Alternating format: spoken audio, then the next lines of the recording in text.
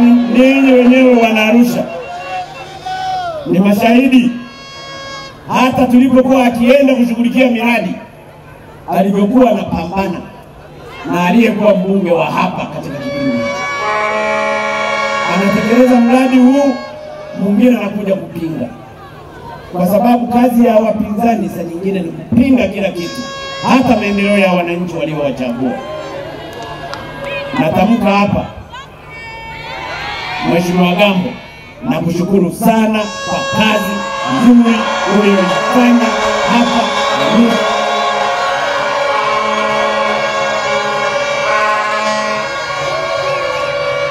Nataka niwaambie Wanaarusha, Mheshimiwa Gambo sikumfukuza uarasi.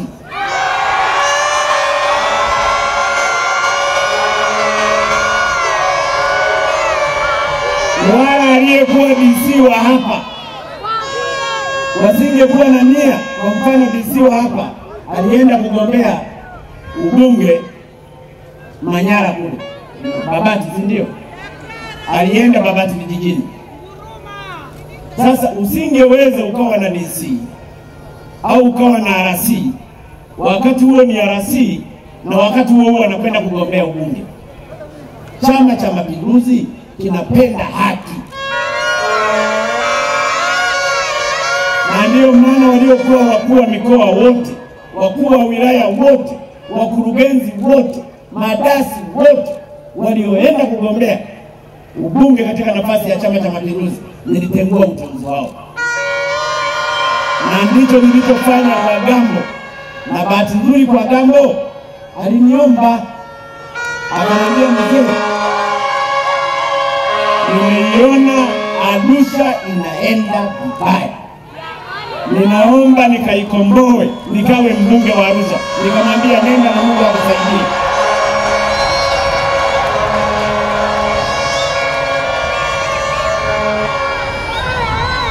Sasa ninawashangaa watu wanaposimama kwenye majukwaa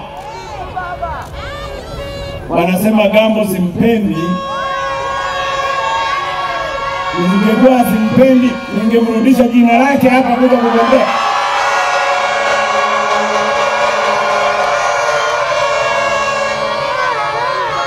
Gambo wewe, nataka Wanaarusha, ninawaomba sana Wanaarusha, kama mnataka maendeleo na mabadiliko ya kweli, nileteeni Gambo aje agambulie maisha ya maendeleo.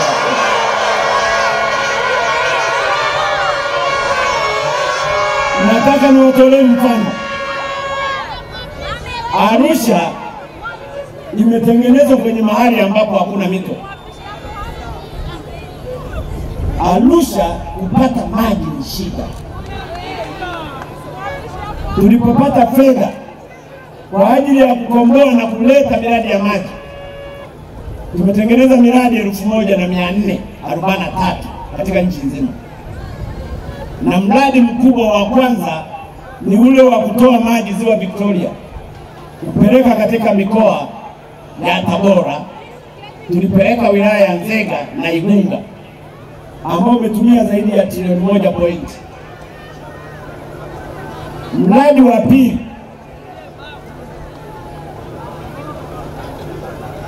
ambao ni mkubwa wa maji katika nchi hii wa bilioni 520 ni mradi wa Arusha. Aliyeuchokonoa na kunisumbua ni Gambo.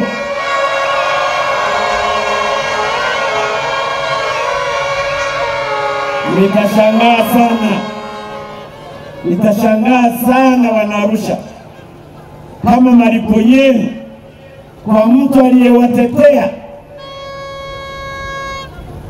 yatakuwa kumnyima kura.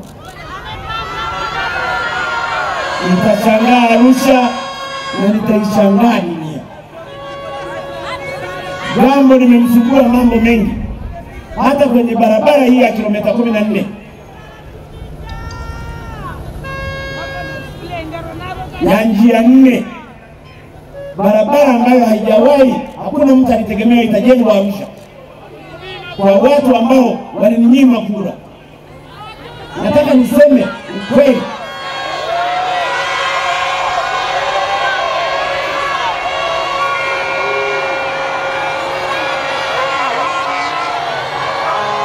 Arusha oye! Ingeweza hata hii barabara tukaipeleka mkoa mwingine, lakini hata ile diversion, kwa sababu barabara hii na diversion tumemwaga hapa zaidi ya bilioni 164. Mji wa Arusha unapendeza, unapata taa za barabarani.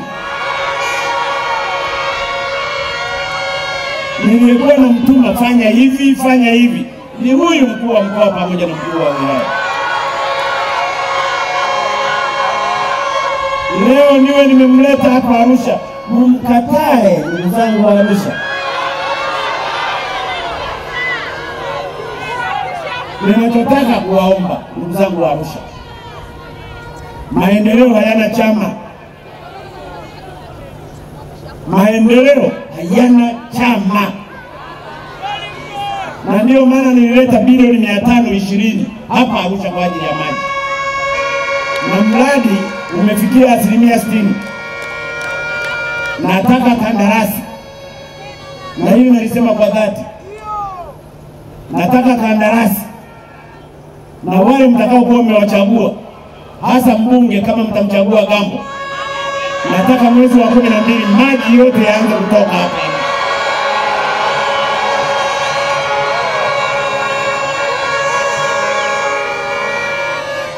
Kwa hiyo kwa maneno yangu ya leo, na bahati nzuri hata sasa bado niko Raisi, kandarasi aanze kufanya kazi usiku na mchana, mwezi wa 12 akabidhi huo mradi.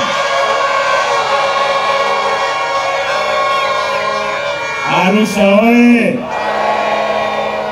Arusha oye! Na ndio maana ndugu zangu wana Arusha, nimekuja hapa niwaombe sana. Tumechelewa sana ndugu zangu wa Arusha. Tumechelewa ndugu zangu. Tumechelewa sana. Tumechelewa kwa sababu tunatakiwa tuwe na watu wenye uchungu na wananchi wa hapa. Ninawaomba wa Arusha, wala msiweke mambo ya ukabila. Ukabila haujengi. Baba wa taifa alipolikomboa taifa hili, Tanzania alikuta ina makabila 121. Sisi wote ni ndugu. Na ndio maana hata uhuru wetu tuliupata bila kumwaga damu. Makabila yote yalishirikiana. Nimeambiwa kwamba kampeni za Arusha zimeanza kuzaa ukabila.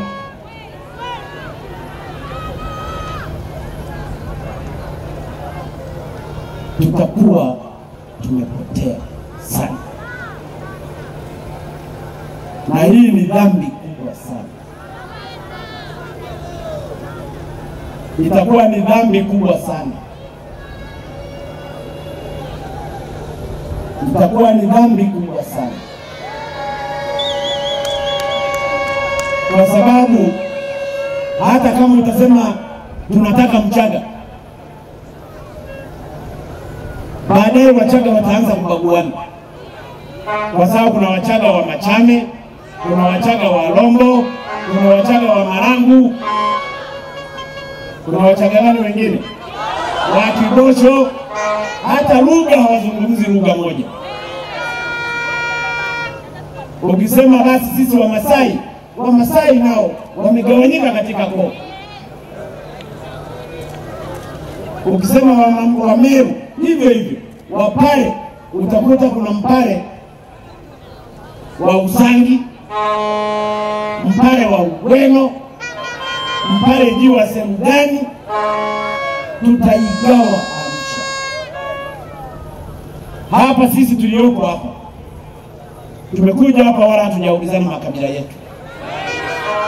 Hata malaika angejua swala la makabila vizuri, Mungu angeumba malaika, basi pangekuwa na malaika wa makabila sijui milioni ngapi.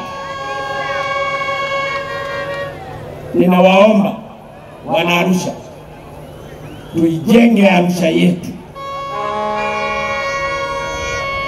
Mimi nina mawazo mazuri na Arusha. Nataka Arusha iwe ndio California ya Tanzania.